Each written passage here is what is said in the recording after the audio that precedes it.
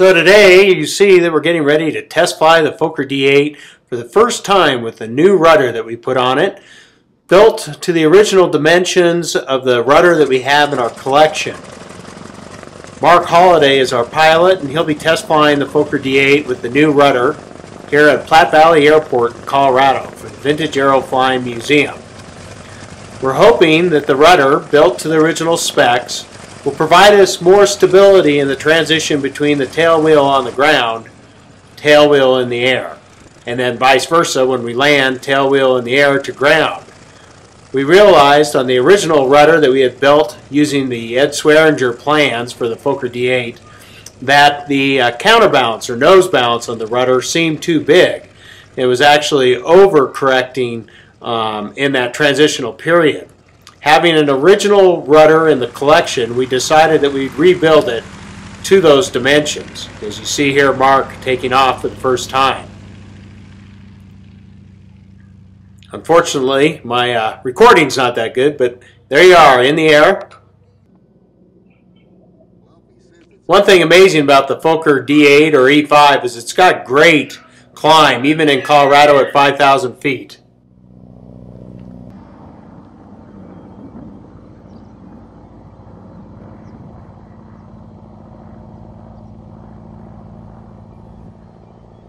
Trouble with Colorado is the blue skies make you look like you just dropped this plane in the blue map.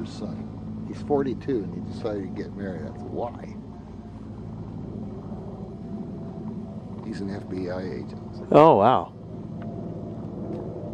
He was in the Rangers. He loved it. He loved eating bugs.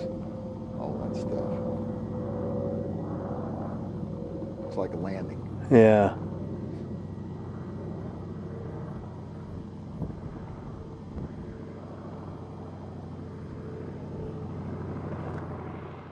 Here you see Mark coming in on final. We do wheel landings in Colorado out here on our paved runway.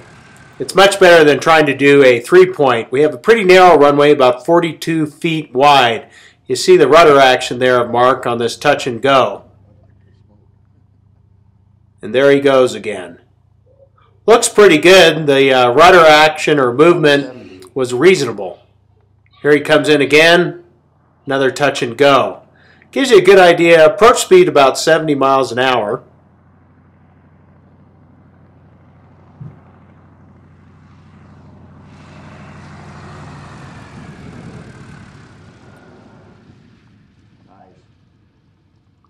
On the narrow runway, it's a lot better to do a wheel landing. It gives you more visibility before the tail comes down. It's sort of sandy on either side of the runway, so it's best to keep it there in a wheel landing stance till you slow the speed down and drop the tail.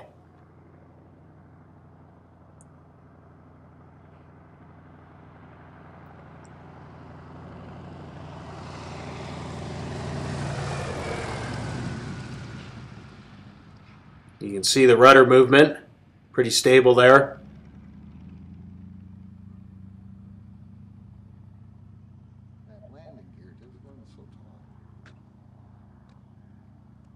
Again, we put brakes and steerable tail wheel, much more practical for today's world, especially when we take the aircraft around the country and not always able to land on a grass field.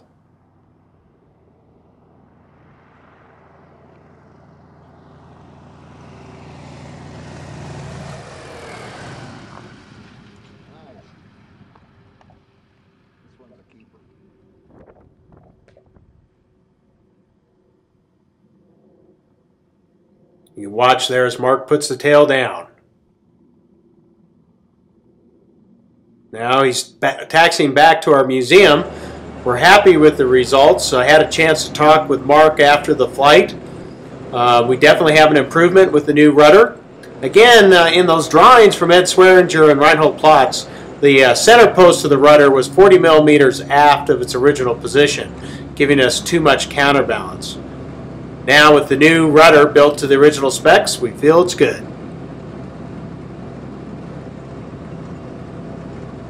This new rudder allows a much better handling characteristic, and we look forward to touring the aircraft around the country again as we did this last year.